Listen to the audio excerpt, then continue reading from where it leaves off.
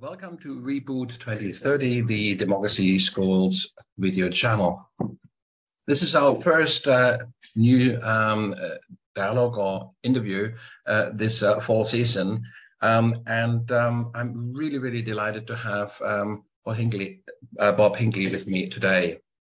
Bob is an American attorney who specializes in corporate law in general and in corporate financing in particular. He's a graduate from Fordham University, Gabelli School of Business and Fordham Law School. And he's a long and distinguished career, including being a partner in two of the world's largest law firms.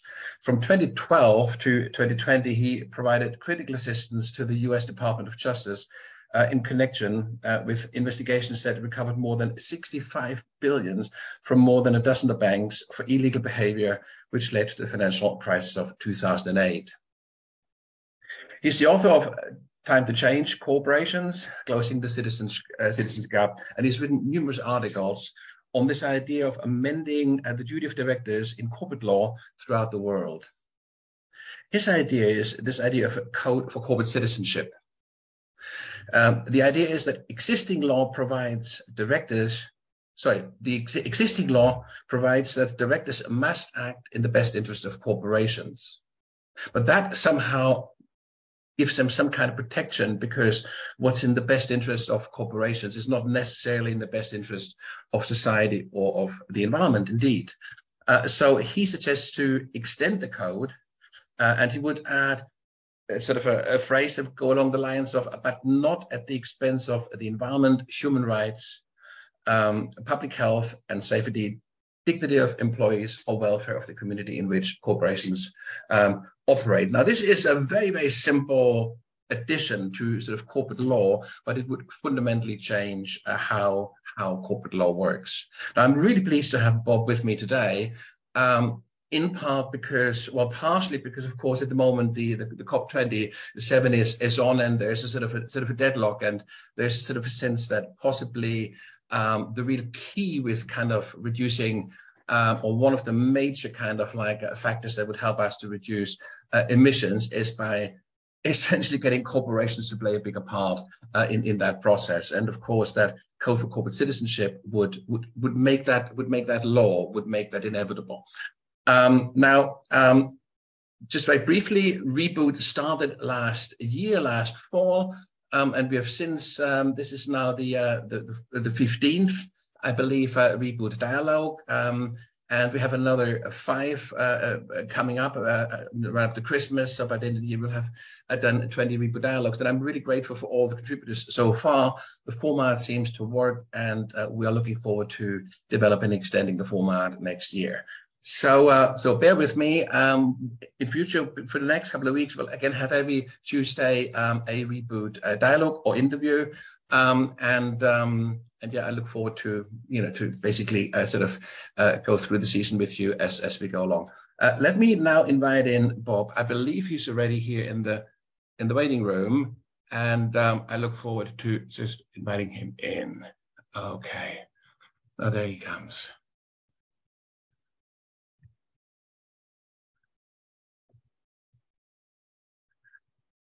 Bob, good evening.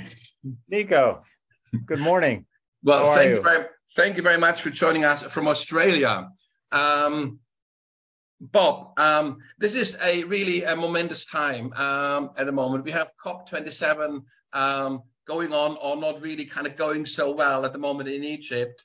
And the world's eyes are focused on that event. And there is a lot of, I wouldn't say, well, cynicism as well, but a lot of doubt as to whether the COP process can deliver. We have obviously been through a number of iterations of this process. There's always plenty of promises, but when it comes to the actual delivery by governments, we're falling short. We're just not seeing the progress that we would need to see to reach our 1.5 degree target. Now, you are basically putting forward quite a radical, but at the same time, very simple proposition. And I think it is a very timely proposition in a sense that if governments can't deliver, then, well, maybe we need more support from the private sector for a number of reasons. A, because, of course, much of the pollution is produced by the private sector. but also much of the money sits with the private sector. So in terms of actual investment and so forth, the private sector also would be key. Now, your proposition is quite a deterministic one, a legal one, a legalistic one, but in its simplicity, it's quite beautiful. So today we will be spending a lot of time talking about your code for corporate citizenship, which essentially kind of extends corporate law to hold directors of a company accountable for the actions of their corporation. Before we go there, Bob, I think because what is really important here is not just your idea, but also that Bob Hinkley himself is a rather a highly experienced and may I say wise corporate lawyer who's spent a lot of time in the corporate environment. And you both know your law, but you also know corporations by heart. So you have an understanding of how they tick. And so by coming up with a sort of a legal solution or a partial solution to a global problem, you obviously presumably have all these different stakeholders in mind as well. So before we therefore go into the substance of what this code for corporate citizenship is and what the implications are, I'd like to talk a little bit about you as a person, where you come from, what your education is, what you've done with your life, and how you came to the point of basically proposing this. So maybe you could just give me a very short biographical sort of rundown of where you're coming from, and then we can build from there. Sure. I was an American corporate lawyer practicing in the capital markets, doing securities work, helping companies raise money on Wall Street, stocks and bonds. I did that, among other things, I did that for close to 40 years as a corporate lawyer. About 25 years ago, a professor of social work at Sydney University came to me, or social policy, excuse me, came to me we had lunch together, we were friends, and he said, Bob, why is it that I can't get corporate CEOs to sign on to the concept of human rights in the workplace? He says, it's not like they're opposed to it, it's just like they don't care.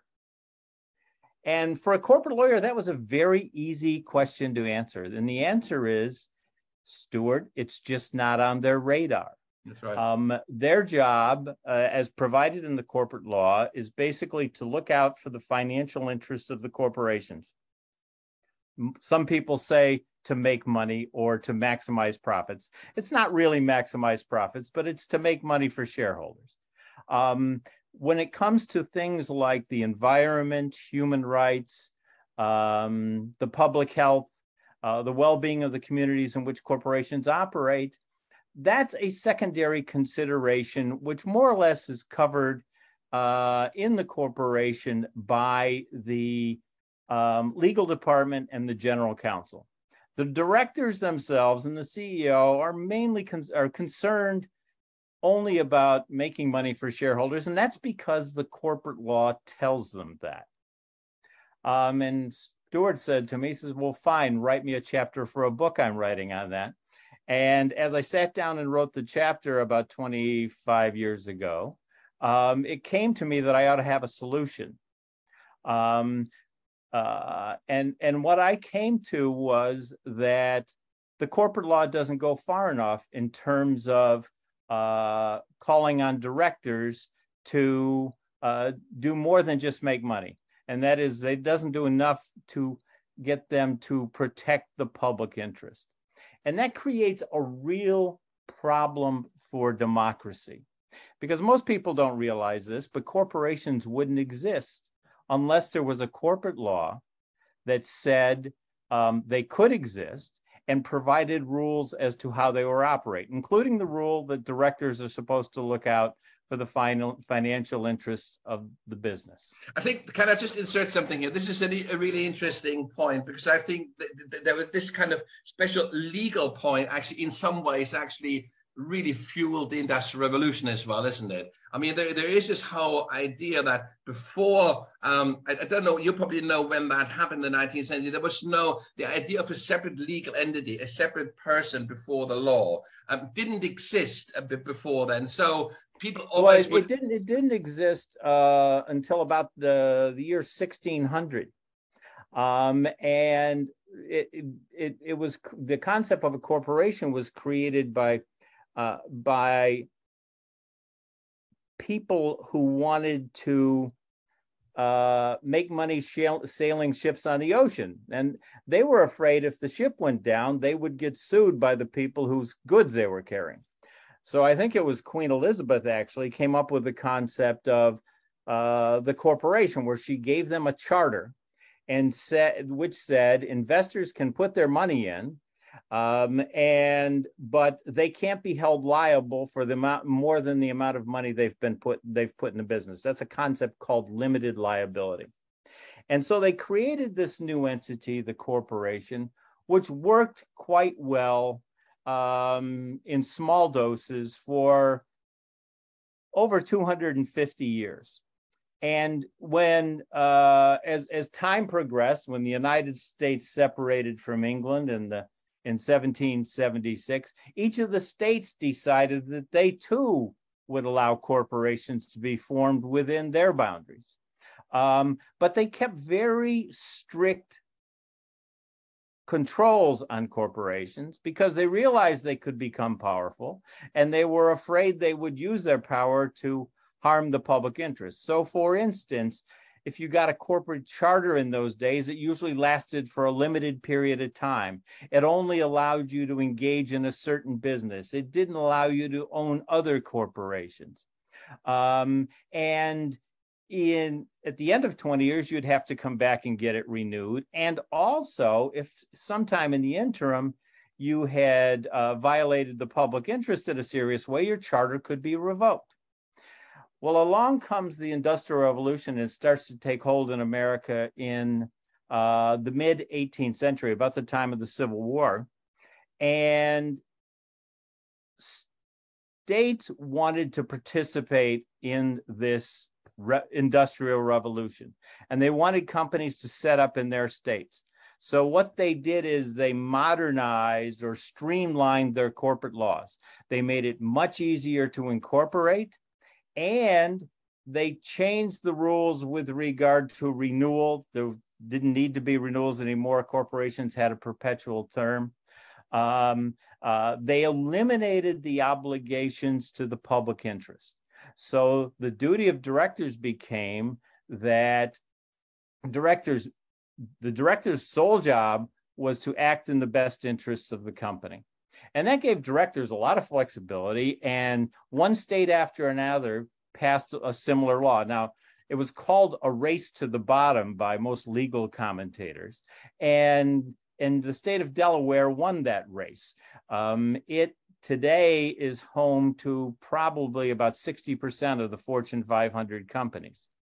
But since that time, corporations have changed again. Basically, the new law said corporations can do anything that isn't illegal. And if they do something that violates the public interest, then we'll pass a law to keep them from doing it. And in the 1860s, 70s, 80s, the technology was still relatively primitive, and companies weren't that big. Their ability to do severe harm to the public interest was not very high. But as time went by, corporations got bigger, the technology got more developed, and pretty soon we found ourselves with entities, large institutions created by government, which could do severe damage to the public interest. They didn't start out to do severe damage to the public interest. They sort of got into businesses, they became successful, billions of dollars were invested, and then they found out that burning coal or oil or fossil fuels to generate electricity or drive motor vehicles creates the problem we have now with climate change and global warming. They found out that tobacco kills 8 million people a year. So they're doing severe damage to the public interest. And the problem is when they become well established, it's very hard to regulate them. And in some cases, they can't be regulated at all. And this is one of the reasons why the Conference of the Parties that we've now on our 27th haven't been effective. We've had big agreements signed in Paris and Glasgow where everybody came to the table and agreed we ought to do something. But when the national delegations went home, they ran into the problem of enacting legislation to make greenhouse gas emissions go down. And they couldn't make it happen. And that's not necessarily, I mean, a lot of people jump to the conclusion that that's because politicians are corrupt or big business lobbies. I mean, the truth is big businesses like this have supporters too. They also have rights. So when it comes to writing up legislation like this, you have to negotiate with them. And the problem is that isn't getting the job done. So to sum this all up, what you have is corporations being formed by the state that end up causing severe damage to the public interest, and government can't do anything about it. And that's a real problem for government, and especially a democracy. Government is supposed to protect the public interest. If it can't protect the public interest, a lot of people would say, what good is it? And it's basically, it undermines the reason for government. And it's a problem that's looking for a solution. And what I came to was, well, the problem is when a company or industry is found causing severe harm, when it goes to the directors have to represent the financial interests of the company under existing law. And that's a problem now, because they have billions of dollars invested in these generating stations or these products that are spewing out greenhouse emissions on our roads and highways. And how do they act in the best interest of their shareholders if they stop that? They're going to have to write off these investments. Let me just come in here for 1 second. My understanding is just to sort of to really kind of try to summarize this a little bit. So I guess what you're sort of saying is that at a certain point in the 16th century, corporations or companies, they were much smaller in those days, started to become persons in their own right, almost like legal entities, persons in their own right that were separate from humans. Right. That's right. So the now law sets them up as a separate entity. That's right. So up until with the then, right to do a lot of things that people can do. That's right. That's right. So up until then, what you had one kind, before whatever kind of law, there was one person that was a human being. Now you had two persons. One was a human being, and the other person was a company. And the human being was, continued to be regulated in whatever way it was by law, but corporations managed to kind of carve out that kind of space for themselves where they essentially had enormous amount of freedom. That worked for a long period of time. Well, no, I don't think that's the distinction, Nico. The whole purpose of government is to strike a balance between freedom and security, protecting the public interest. I mean, there were laws that kept people from doing things that they might have wanted to do, and there are laws that keep corporations from doing things they might want to do. Totally. But the point is that in a democracy, you generally don't pass a law until it's needed, until it proves itself to be necessary. And that preserves the greatest amount of freedom, a system that works that way. Now, the problem with that kind of system, it's not a problem, it's a feature, it's a good thing, I think, is that it relies heavily on the self-restraint of the governed. People generally have consciences, and they don't infringe on the rights of the others. They don't pollute the environment. People certainly don't do it in great quantities. Individuals can't do it in great quantities. But a corporation puts together the efforts of tens of thousands of people, sometimes backed by billions of dollars in capital. And that's the big difference between a corporation and an individual, is that it can do a lot more harm. It can do a lot more good, but it can do a lot more harm. I totally get that. The point I was trying to make is that the kind of this idea of the sort of the corporation as a separate legal entity sort of came into being at a time when technological development and corporate size was rather small. So, but of course today, correct, we're looking, so in these Elizabethan times when Columbus sailed across to America, a ship was at stake.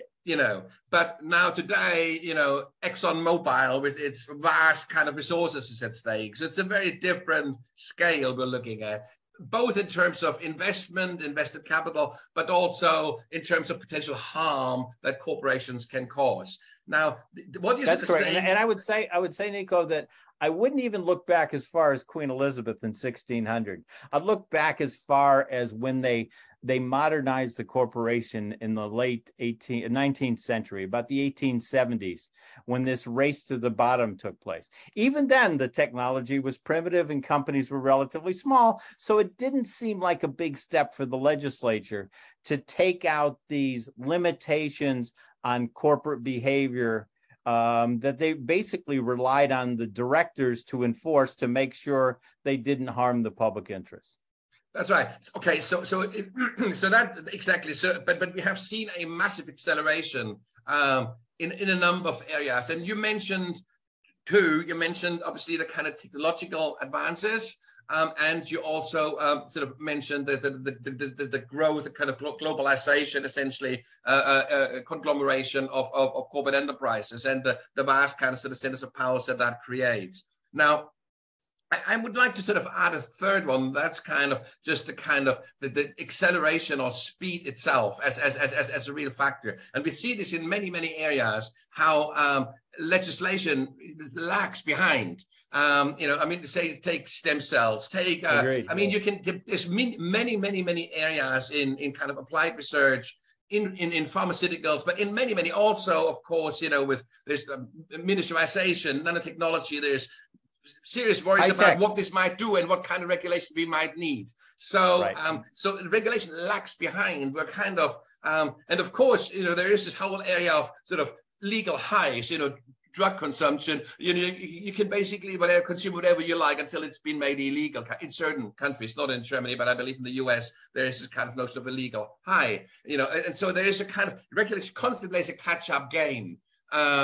And of course, it creates that. And of course, that kind of space, sort of innovative space, maintains an enormous freedom, not necessarily, but for corporations to potentially do enormous harm if they would know that whatever they kind of innovate or whatever do, if that leads to severe harm to society or the environment, then that in itself is a crime or is illegal, then they probably would direct their innovation in ways or in directions where the potential for causing harm is minimized. Would you kind of agree with that? Well, I totally agree with that. And that's one of the features of the Code for Corporate Citizenship that I'm suggesting. Essentially, what the code is about is enlisting the directors of big companies engaged in legal conduct that is highly destructive. And it says that basically directors should act in the best interest of the corporation, but not at the expense of severe harm to the environment, human rights, the public health and safety, the dignity of employees, and the welfare of the communities in which the company operates. Basically, it puts outer limits on corporate behavior which haven't been there before. And it enlists the services of directors to make sure their company doesn't go there, because essentially what it says is if the company goes there, it will have to stop.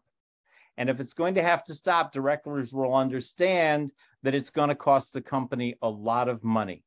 So what they will do once the code is adopted is make sure we never get to that point. Instead of going to a board meeting and a management coming in with a new project that it wants to go forward with, and the board of directors blessing it on the basis of it meets the return on investment goals, the directors are going to also have to ask, now, have you checked to see if this has any potential for causing severe harm to the environment, to human rights? How's it going to affect our employees and the communities in which we operate? And I think that's an important safeguard that will turn the corporate ship a little bit from just charging ahead and worrying about problems later to being much more cautious with the public interest. Okay. In a recent article, you come up, you basically sort of make it very clear that in your view, corporate law as it stands, according to your article, renders democracy ineffective. I mean, we've been talking about this, but you're bringing it really right down to a point here, aren't you?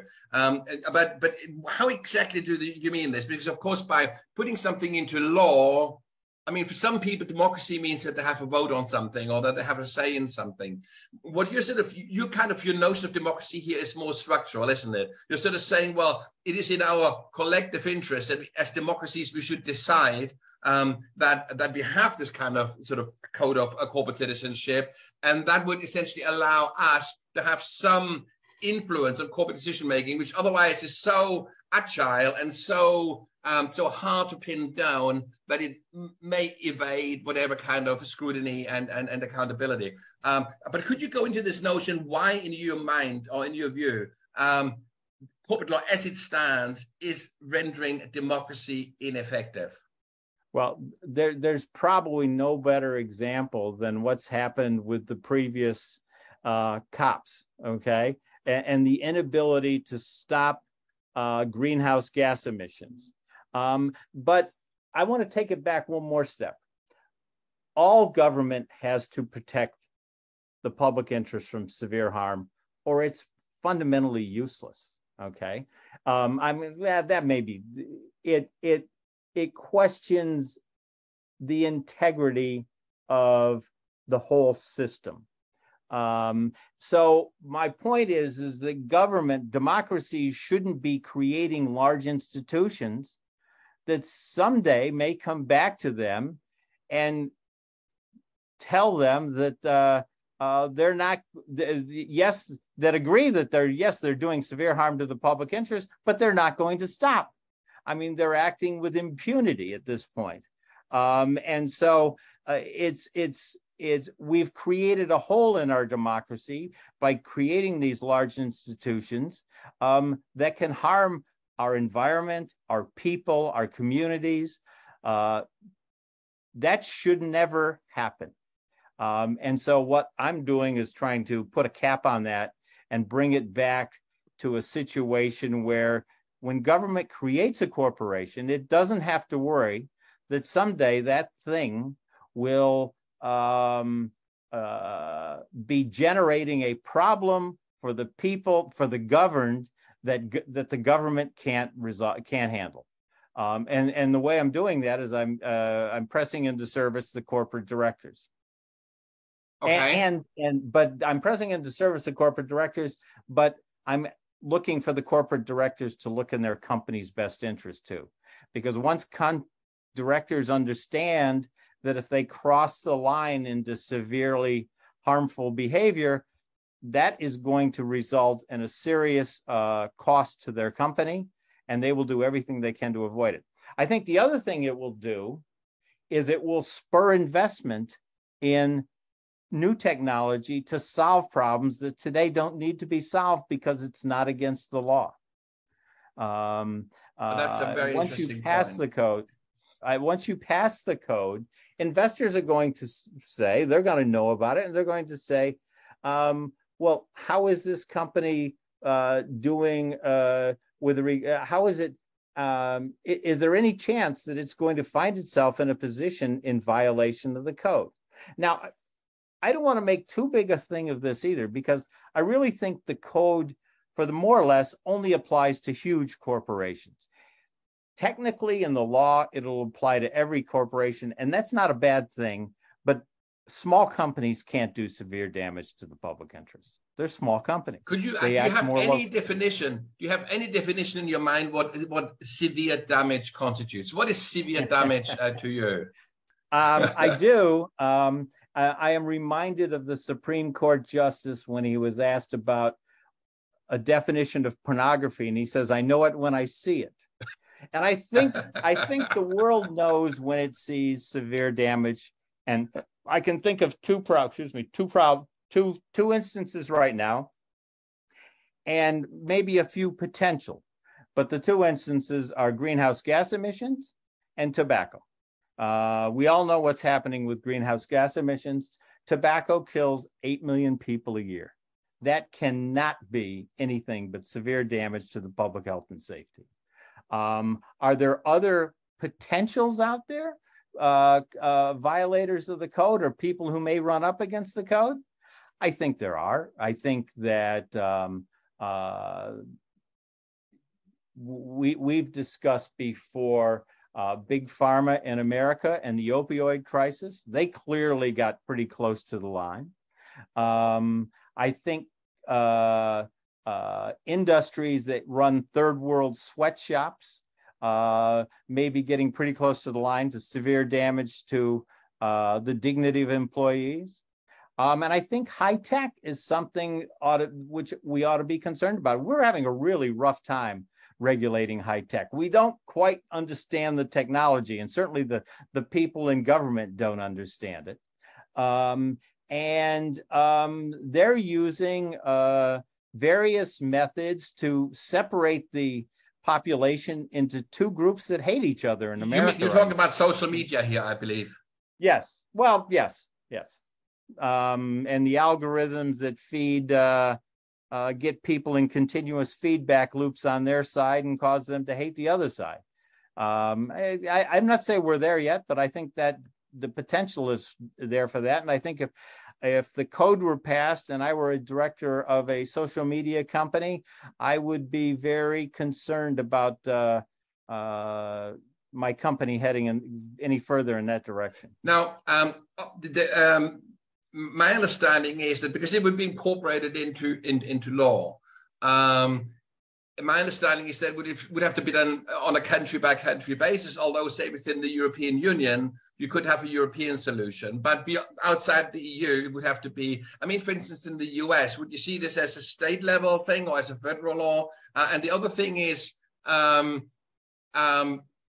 if you're talking about severe damage, I mean, take the US, and you know, like, is the unit of analysis here is the nation state, in other words, severe damage to the country? That, in the case of, say, Luxembourg, means something very different, if compared to, say, the United States or China, which is much larger countries. Or does severe damage, in your view here, mean damage globally? So if a company is registered in Luxembourg, and it doesn't only cause damage to Luxembourg, but also, well, what is the unit of analysis for severe damage? I mean, for example, if you take a social media company like Facebook, they are global, and so the unit of analysis will always be the global level. But you mentioned sweatshops, like for whatever T-shirts in Bangladesh or India, then of course the unit of analysis presumably would be the nation state. Well, this is a very good question, and people have to understand corporate law a little bit to understand this. Right now, if we want to regulate antisocial corporate behavior, we have to regulate it wherever it exists. So if you had a business in the United States that operated in all 50 states and was polluting more than 10 parts per billion, which the law said, or maybe there was different levels in each of the 50 states, you'd have to go state by state, okay? And what happens then is that corporate antisocial behavior gets regulated on what I call a where and how much basis. And companies then, because of that structure, they start making decisions about where they're going to set up their next plant. That's because right. They look for they jurisdiction shop. They look for the jurisdiction that has the most lax regulation. That's now, right. The Code for Corporate Citizenship is different because it acts at the board level. So it affects the board decision-making for the entire company. So that's one advantage of putting it in the corporate law. Another advantage, which I'm not sure is an advantage of putting it in the corporate law. But just to clarify this, so if that company then is registered in Delaware, and if Delaware doesn't have that law incorporated into its kind of a corporate law, but say whatever California does, then because the company is registered in Delaware and it's a board level thing, they can do whatever they like in California and they're not affected because it's a Delaware company. No. It doesn't work that way. It doesn't work that way. If you are talking about business regulation outside the corporate law, environmental law, employee law, taxation, they all operate jurisdiction by jurisdiction. And in the concept of, remember we were talking about my friend asking how come CEOs aren't interested? Those are problems for the general counsel's department and the lawyers. And the only thing that the board does is say, are we complying with the law? And the general counsel says yes, more or less, and we move on to the next item on the agenda. The code operates on the board of directors. It tells them they have to focus on something that right now they're not focusing on and they're not containing. And it says you have to contain your company to the point where it is not causing severe damage. You have to manage your company to the point that it isn't causing severe damage. They don't have that limitation now. They're perfectly able to do it as long as the law doesn't prohibit them from doing it otherwise. So if this was an American company registered in Delaware, if this corporate law, would this have to be then incorporated into American corporate law, US corporate law at a federal level, or would this be, if it was European law, would they then also be liable? What is the... Every jurisdiction that sets up corporations has a corporate law. That's right. And that corporate law establishes people who run the company, who manage the company, and they're the directors. They might be called something else in Luxembourg, but more or less, it's the board of directors. I understand and that. It tells the board of directors, there are no limits on the way you run this company other than you must act in the best interest. I understand that. Now, what we're saying is you must act in the company's best interest, but you can't act in a way that isn't their best interest, but severely harms the environment and these other elements of the public. I understand that. My question is, where is the law? I mean, what jurisdiction does the law? If this is like an American company registered in Delaware, which jurisdiction is then incorporating that law? Where does it sit? It depends state from state, and I'll give you sort of the way it works. In the United States, almost all corporations are state chartered. So they're set up under state corporate law. Each of the 50 states has a law. Some of them are based on Delaware. Some of them are based on the Model Business Corporation Act. They're almost identical. And they might not say the same thing in exact text, but they mean the same thing.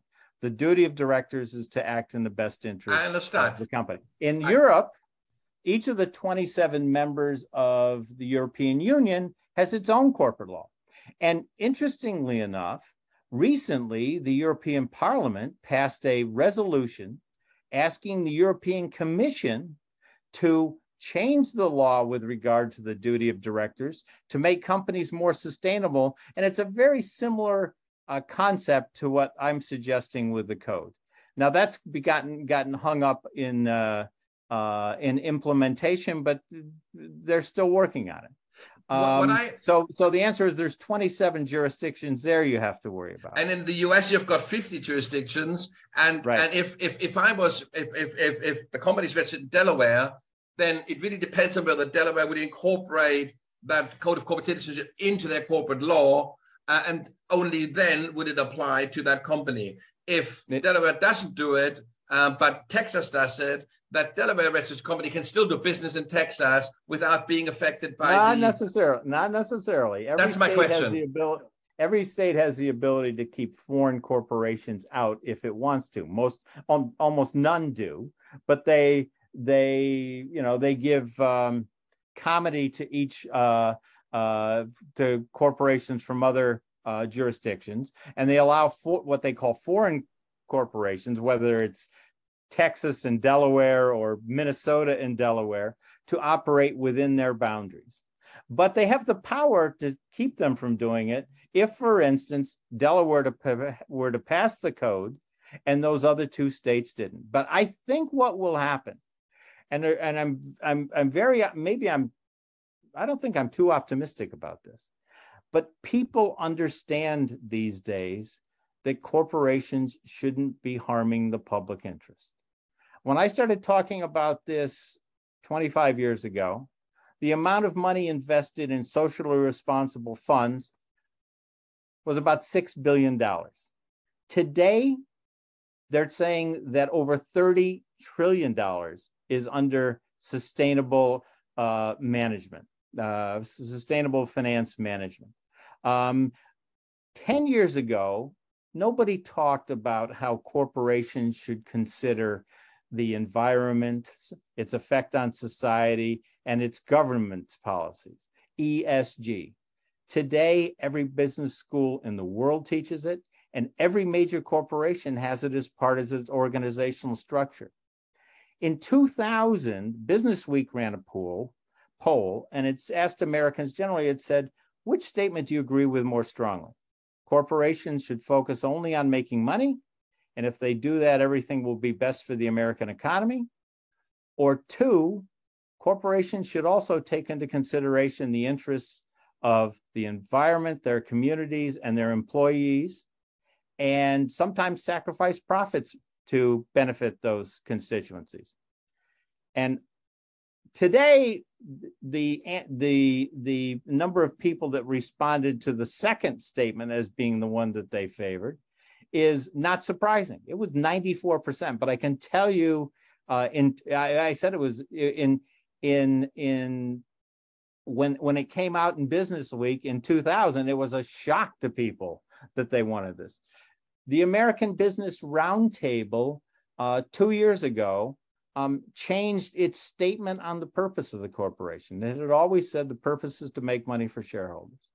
Now, this is a organization of 200 American CEOs, and 182 of them signed up to changing the purpose of the corporation to say that they ought to consider the interest of other stakeholders, specifically the environment and employees and the communities.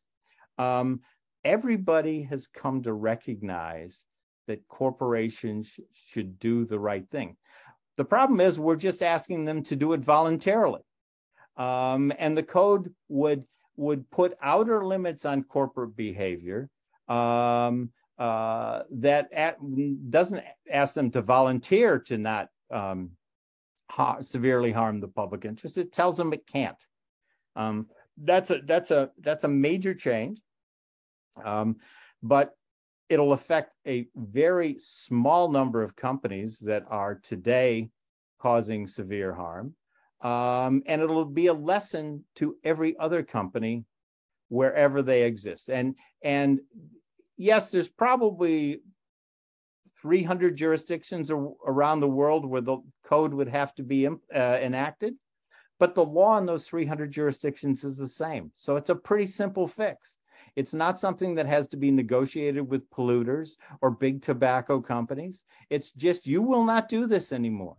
And it's, you called it radical earlier, and I'm not sure it is radical. It's the way corporations were when they were first set up over 400 years ago. It's the way investors have come to think of corporations these days as to what they want them to do. It's the way that CEOs of major companies think companies ought to behave. So I'm not sure it's that radical. I think it's quite popular, to tell you the truth. Oh no, it's only radical to the extent that it would be a radical change.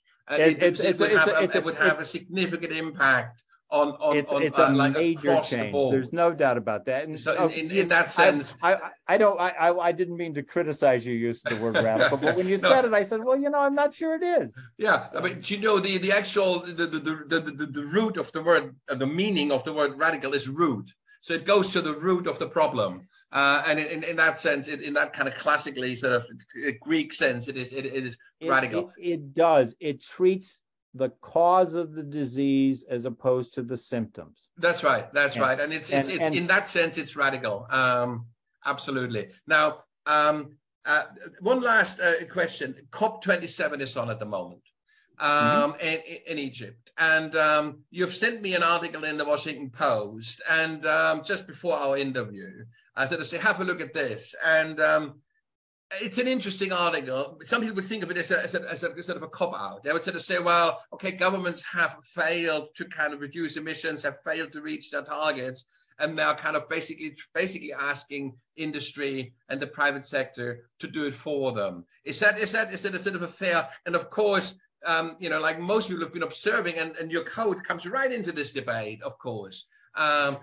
So within that whole debate, in terms of what's the role of the private sector in reducing, greenhouse gases, and what is the role of government, and what is the role of citizens, and all the rest. In this, people are facing a kind of situation where we know we are sort of heading headlong into catastrophe, a climate catastrophe, and yet we all feel impotent, unable to do something. I don't think that these politicians gathering in Egypt at the moment, that they really are devious, or that they really kind of just mean to play a game. I think they would love to come up with solutions if only they would manage.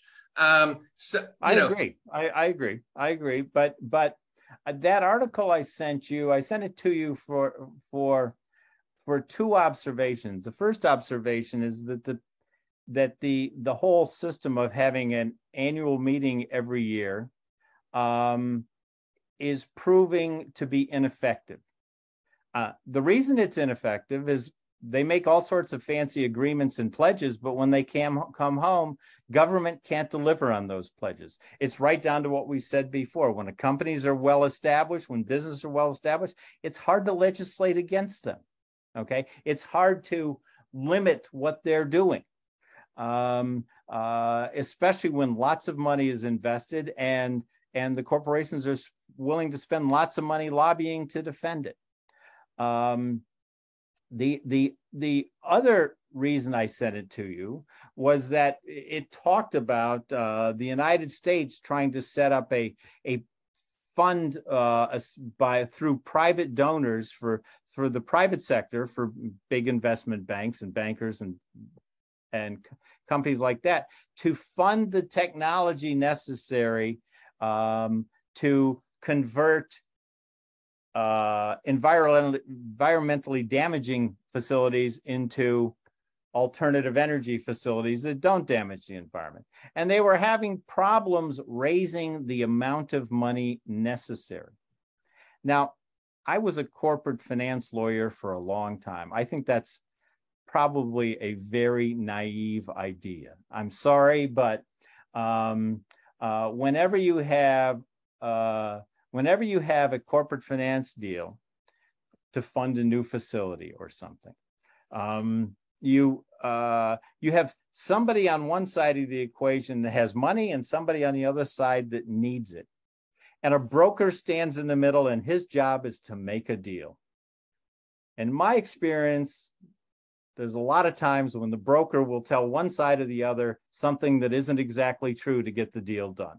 So how effective this is going to be in terms of reducing greenhouse emissions, I'm not sure. But the real problem is the private sector, in terms of the power industry and the motor vehicle industry, isn't incentivized enough to start investing its own money, to start going out and talking to investment banks and saying, hey, we have to stop emitting greenhouse gases in the next 5 or 10 years.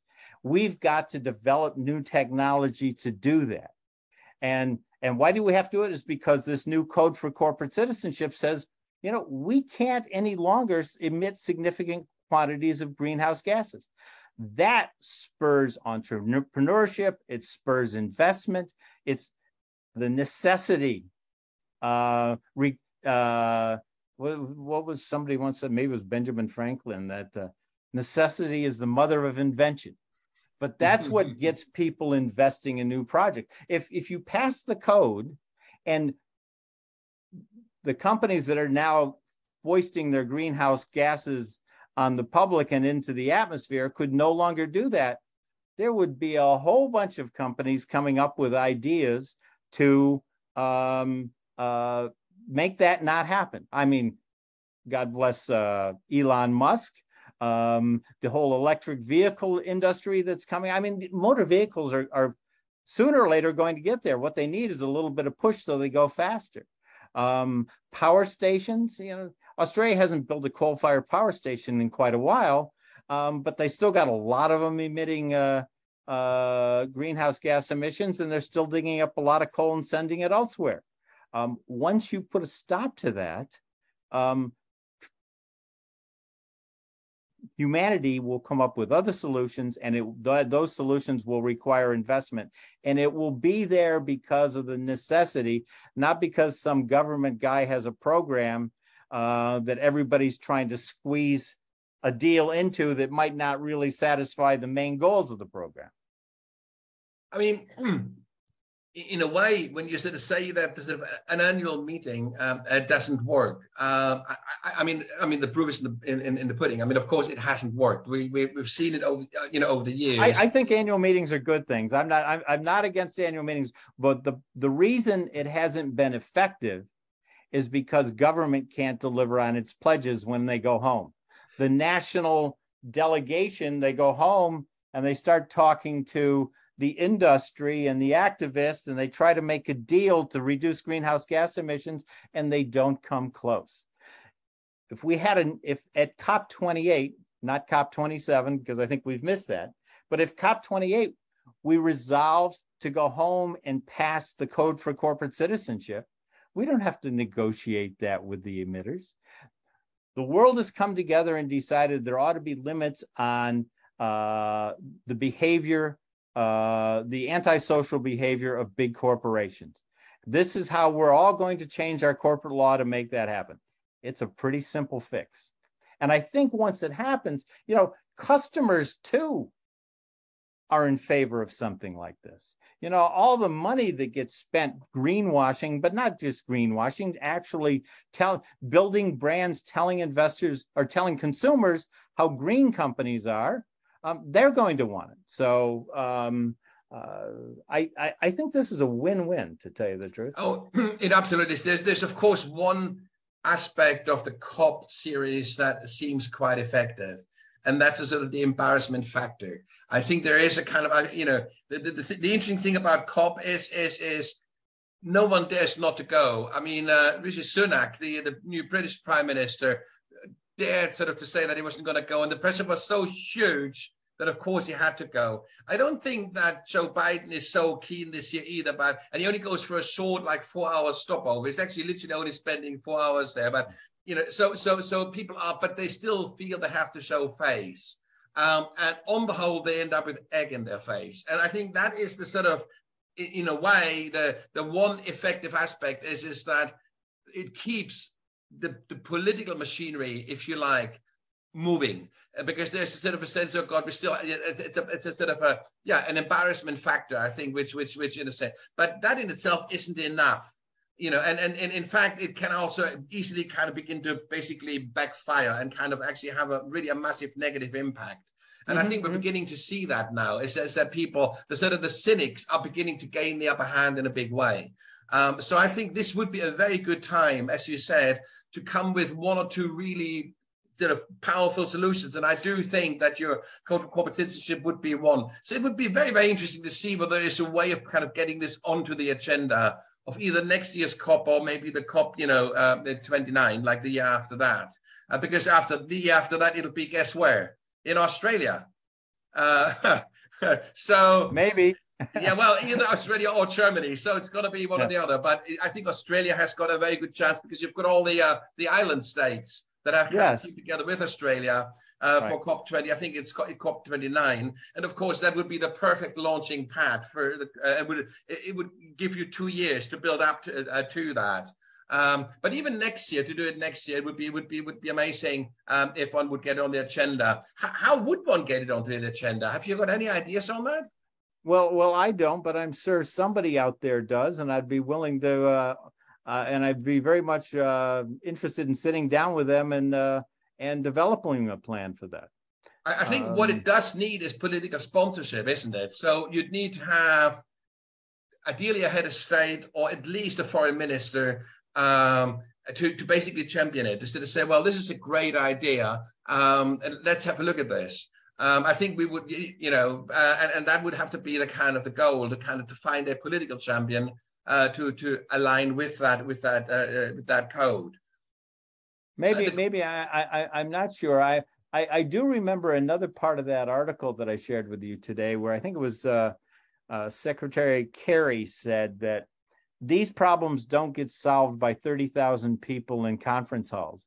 They get solved by a few people around a table. Oh yeah. But that doesn't mean the conference is wrong. The conference is still a good place to bring it onto the stage, to get national delegations to sign up for it, to sign up on something that their government can deliver on. It doesn't. I'm not saying that somebody couldn't improve on the Code for Corporate Citizenship, and if there's somebody out there who has an idea to improve it, I'd be very willing to sit down. Well, it's scalable, isn't it? It's scalable. I mean, you could start with basically focusing on the environment, and then you could, over a period of years, once you see how it actually operates in practice, how it beds down in law, you could add to it. You could expand it. You could include other areas. You're exactly right, Nico. When I started out, my Code for Corporate Citizenship had 8 words, but not at the expense of the environment. You could start with not at the expense of severe damage to the environment. I don't want people to think that this is a panacea for all antisocial corporate behavior. It's really just for the most severely damaging. You know what it should really say? Not at my expense. well, not at the world's expense. It's and that's. But I think actually it will have, for lack of a better, waterfall effect on corporate behavior generally. All of a sudden, directors will have something more to do than just decide whether or not a project meets a return on investment criteria. They'll be there to actually make sure the company isn't doing severe damage to the public interest and probably improving its social behavior every year. And that's a whole different mindset from where we are today. And I think it'll be a very beneficial mindset. I think this is absolutely correct. I think the code itself is sort of a line to be crossed. And once you have crossed that line, you can very carefully and very cautiously time expanded, and legislation needs to move, this better than I do, needs to move slowly, because it is meant to be there for a long time. So you don't want to rush it. But I mean, like, to start with a very, the simple proposition, not at the expense of the environment, and to build out from there, because I can already see all the different stakeholders. It gets very complex once you kind of go beyond the environment. Then instantly you're going to have all kinds of unsuspecting lobbies kind of coming out of the woodworks, and you find more opposition. I agree. Yeah. I mean, I've always been one for saying the public health and safety should stop tobacco. But, if 8 million people are dying every year, there's a heck of a lot of smokers out there. Now, I'm not saying you should stop smoking or that they should stop smoking, but I'm saying that government shouldn't be sponsoring large institutions that are mass manufacturing and distributing tobacco. That's right. A product that is addictive and is killing all these people every year. But I guarantee if we want to, if we said not at the expense of the environment or the public health and safety, and specifically enumerated tobacco as a problem, the anti-smoking lobby would be up in arms. Which is still significant, absolutely, and it also is a certain strata in society by now that still smokes. So you would have the Trump supporters up in arms. You would have a massive.